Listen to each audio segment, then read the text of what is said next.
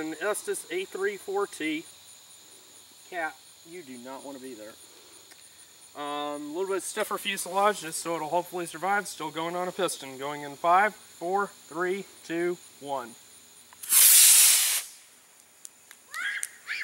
Survived. Beautiful. Is that going to land on the roof? I think it did. That is up there.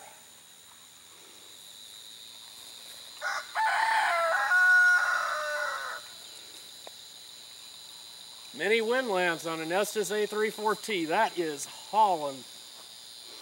And now it's floating. Need to open up that glide circle some, but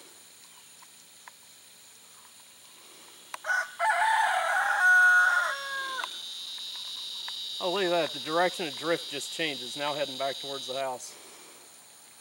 It's so weird. Is it going to land on the house like the last one?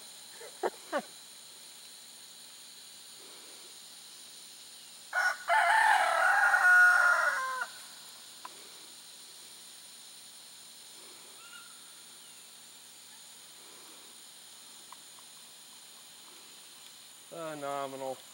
Nestling right in there, perfect.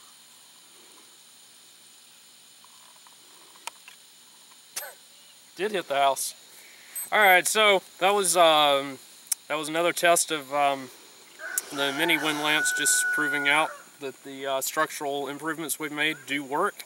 Launches very well off of a piston, and the Estes A3-4T will work great. So those of you that are looking for something to buy for NARAM next year, the National Association of Rocketry annual meet, where they will be flying a boost glider, that is the airplane. See y'all.